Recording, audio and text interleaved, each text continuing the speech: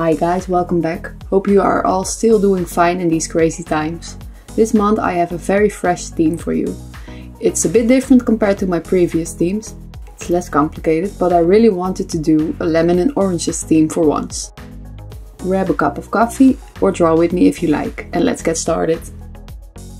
Of course everything is sketched out so I know where my illustrations will be.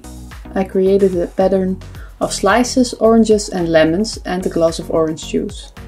Normally I would start with the watercolor, but this theme we are starting with a Fineliner. Make sure it's waterproof.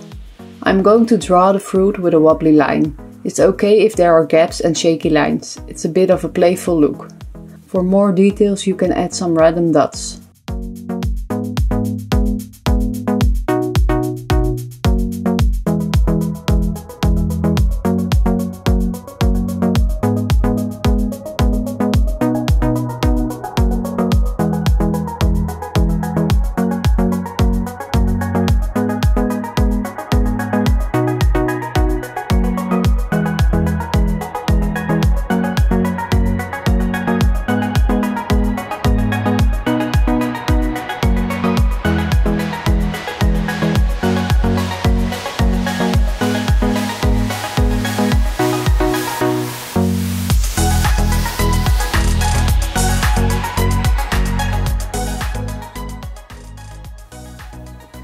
When you are done drawing, you have some sort of big coloring picture.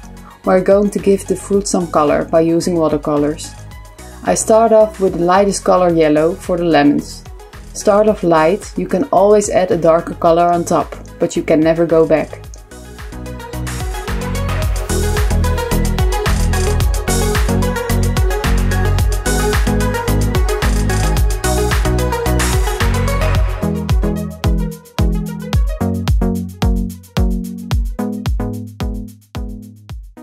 I make sure the bottom of the fruit is slightly darker than the top. This makes it look more 3D.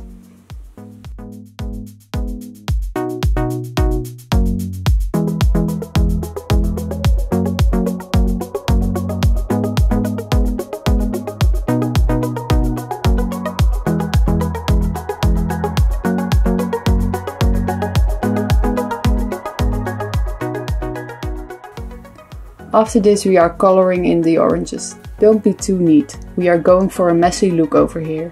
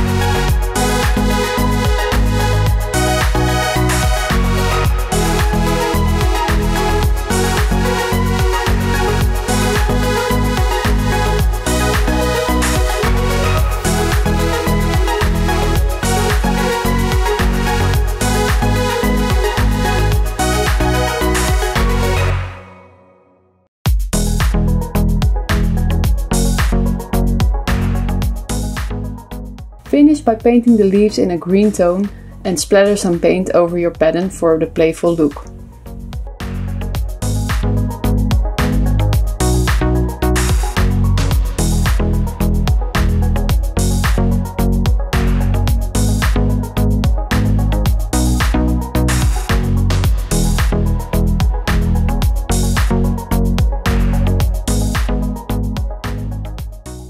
I write May down at the bottom. I saw it wasn't precisely in the middle of the page, so to make it look more balanced, I drew a heart after the month.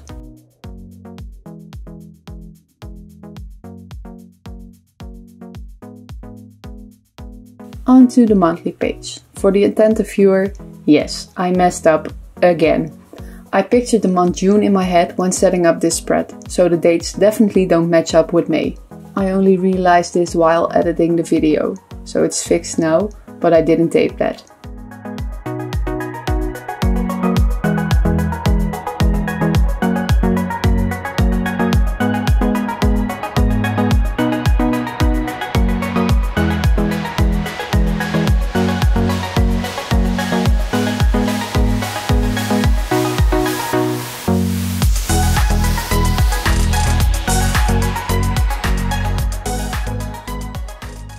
The process of making this page is practically the same as the cover page. Draw the outlines first and start adding colors after.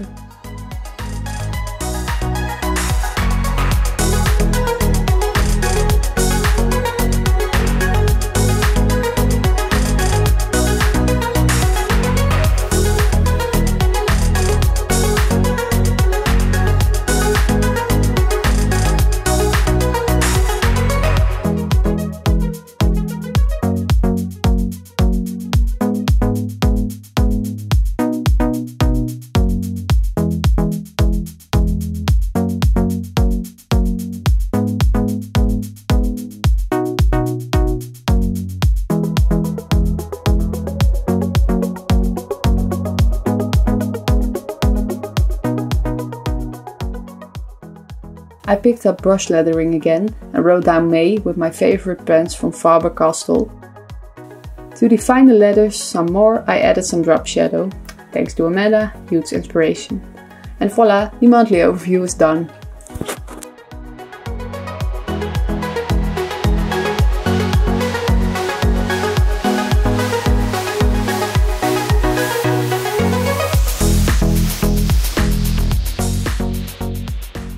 The next pages are my tracker spreads. I must say, the way I drew my trackers the previous time is still my favorite and the most effective one. But I wanted to change things up and go back to my circular set for once. I still use a print of a circle with the dates and then trace this. Someone told me there was a device for this, so I should definitely look into that, because this way my lines are still wobbly and uneven.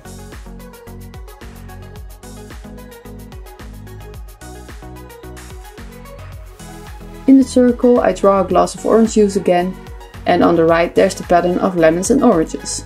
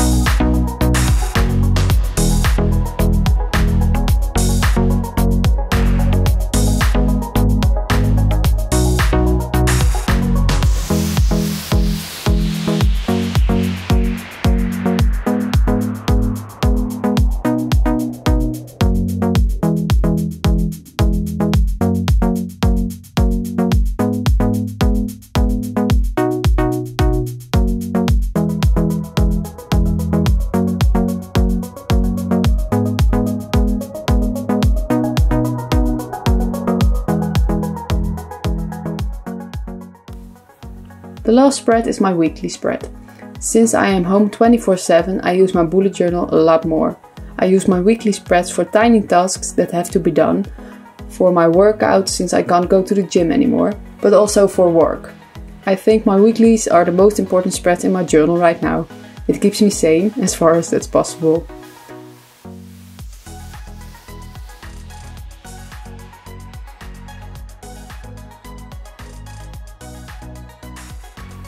I divide my weekly in 6 columns and draw an orange or a lemon on top.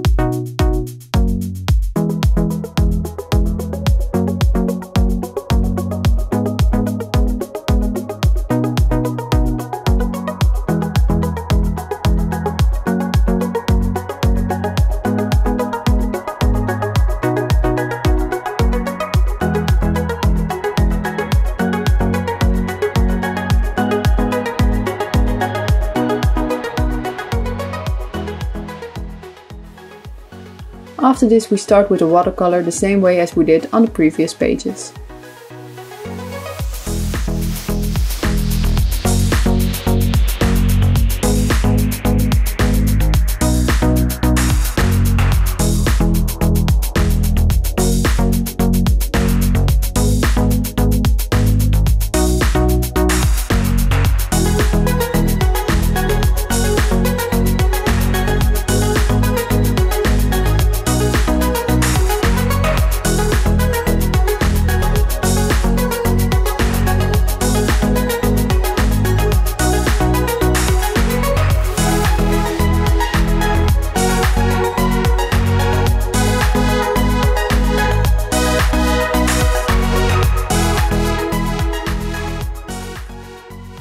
Add some playful dots on top of the page.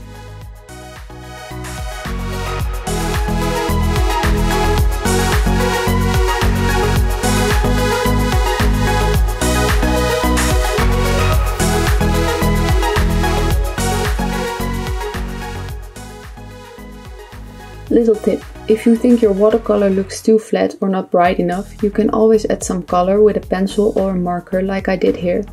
This way you add more depth to your illustration.